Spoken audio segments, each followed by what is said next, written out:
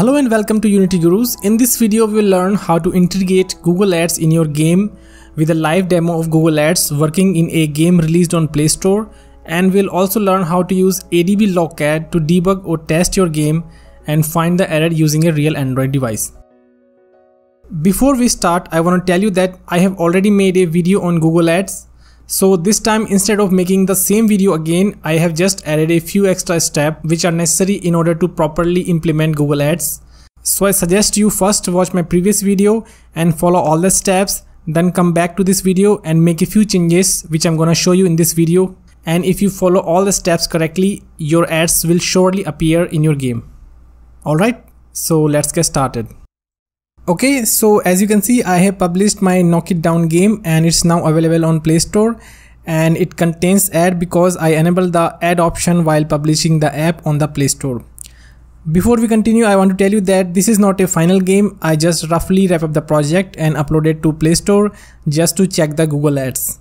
So there may be a lots of bugs in the game, please ignore them. Okay, let's open up the game and see if the ads are working or not. It will take a few seconds to load the banner ad, and as you can see on the bottom, the banner ads are showing, which means our banner ads are working fine. Let's play the game and check if full screen ads and rewarded video ads are also working. Let's start the game, and by the way, this game is running very slow because I didn't work on the optimization. Maybe I will make another video to show you how can optimize the game and get a decent FPS with all the post effects. Let's quickly complete the level, and you can see that my interstitial or full screen ads are also working. Let's also quickly check the last type of ad, which is rewarded video ad. Let's throw all the balls and make the game over. Again, it's showing the full screen ads after the level complete or game over. Let me close this one. Okay, so this is our game over screen, and if I click on get more ball button, I should see a rewarded video ad. So let's try this. Okay, so now you can see that our rewarded video ads are also working. Let's wait till it complete. And now we have seen the complete video. So this is our receive reward panel. And if I click on this receive reward button, I should get 3 extra balls. So I click on receive and voila. You can see that we have received 3 extra balls, which we can use in our game to complete the level. As you just saw that all the ads are working fine, even though there is an issue which I also want to mention, that right now I'm using my mobile data for the internet, but if I use my Wi-Fi broadband connection, then the ads will not work. I don't know what's the reason behind it. It could be firewall issue or it could be my device issue. I don't know. To show you that, let's turn off mobile data and use my mobile Wi-Fi and try running the game again. Let's wait for a few seconds, and you see after waiting for a few seconds the banner ads are still not appeared. And let's complete a level and test full screen ad. Okay, so you see that there are no ads after the level is complete, and the same problem with the rewarded video ad. So if you also having this kind of issue, then I suggest you to use different type of mobile networks or mobile devices and see if the problem is in the device or in the mobile network. Let's also quickly go to Unity and see what changes I have made in the ad manager script. Okay, so now I have opened up Unity, and let's have a look at the ad manager script inside Visual Studio. So the first change I have made is that I replaced my test IDs with my original IDs from the Admob account. And you make sure to change IDs only when you are building the final APK file from Unity. Okay, I'm again telling you guys, do not test your game with real IDs. Okay, please do not test it. It may ban your Google Admob account. Right now you cannot see my original IDs because I have blurred them out, and you should also not share your original IDs with anyone because anybody can use it for testing, and for that you may get your Admob account banned. Second change I have made that I forget to initialize the mobile ads in my previous Admob video, even though later I added these lines in the description. So if you check the description, then you already know it. It's very simple, just add this line of code in the start method of your ad manager script. The third correction I made in the show full screen ad method. As you can see here, I'm requesting a new full screen or interstitial ad right after showing a full screen ad. Because when you show a full screen ad to a user, you need to make a new request for new ad, because the full screen ads are one-time use only. Once you have shown the ad on the screen, it destroys from the memory, and to show it again you need to request for a new interstitial ad. So if you are having a problem that your interstitial ad only appear once, then you need to check if you are requesting for new interstitial ad or not. Okay, and rest of the code is the same. Let's move to the fourth and final correction which I made in the Android manifest file. By the way, you can find this Android manifest.xml file in your project folder if you go to Unity and search for manifest, and this is your manifest file. If you are using other third-party plugins like in-app purchase or leaderboard, then you may have more than one Android manifest file. In that case, you need to find the manifest file which has more line of code. Again, this is not an official solution. This is how I manage multiple manifest file. Basically, when building the final APK, the compiler merged all the lines from every manifest file into a single Android manifest file. But in my case, I only have single manifest file, so I'm gonna use this one. So in this manifest file, I have added these extra lines. How do you find these lines? If you go to Google Admob's website, from where you have downloaded the Admob plugin for Unity, and in this set your Admob ID section, these are the extra line which I have copied into my Android manifest file.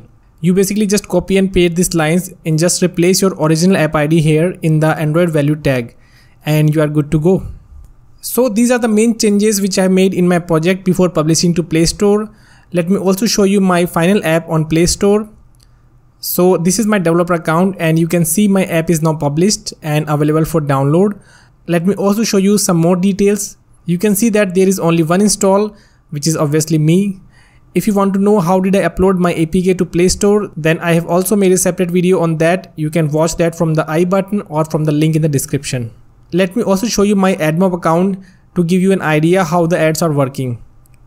This is my Knock It Down app, and it's now linked to my Play Store app. If your Admob app is not linked to your Play Store app, then it will give you an option to link both apps. You basically just type the package name and search for the app to link it to the Play Store app. This is the app overview section, and you can see that there are some requests and impressions which are coming from these app IDs. This means that your ads are working fine, and you can see that I have an eCPM of $0.15, which means if I get more impression and clicks on my ad, then I will definitely generate some revenue from it. So these are the basic steps to use Google Admob in your project. If you still have any problem, then you can ask me in the comment section or join my Discord server. Lastly, I also want to show you how you can debug your app from an actual Android device to find out if there is any error in your Admob integration. Okay?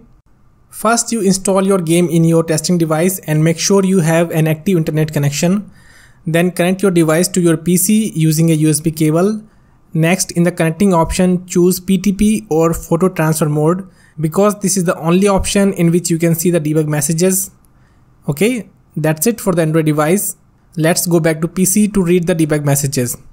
In your PC, in the search menu, type CMD and start command prompt. Next, in the command prompt, type ADB and hit enter, and you will see a list of commands on your screen. If you see any error message like ADB is not recognized as an external or internal command, then you first need to enable ADB in your computer. This is a long process, so I will give a link in the description from where you can follow the steps and enable ADB in your PC. Once you have enabled ADB on your PC, type ADB logcat -s or -s, whatever you call it, Unity, and hit enter. And now you can see it has successfully started a daemon server on my PC and ready to listen the debug messages from Android device. Now if I open up my app in my Android device, you see lots of messages are showing in the command prompt, which basically are coming from my Android device. Right now this command prompt window is very small and you are not able to see all the messages. And even if I try to maximize it, you see it's still not working. So to fix it, press Ctrl+C to exit out of debug mode and type WMIC and hit enter. And now you can use your mouse to extend the window and then press Ctrl+C again to exit out of WMIC mode. Then press the up arrow key to go back to your previous command and press enter to go back into the debug mode. And now we can read all the message properly. Okay. And by the way, I'm using the Wi-Fi network to show you the error messages because ads are working fine when I use the mobile data. And you can clearly see in the first few lines that it is failed to load rewarded video ads due to network error, which means there is some problem with my network, not in my code. Let's start the game and try to complete a level and see if the full screen ads are working or not. And now my level is complete and we are on loading next level, and you see full screen ads are not loaded because of the network problem. And by the way, this message, if I go back to my Visual Studio, This is the debug message we are getting in our logcat window, which is called when the ad is not loaded properly. Let's also try the rewarded video ads, and you can see these are also not working and we are getting the rewarded video ad not loaded message, which is again from your ad manager script.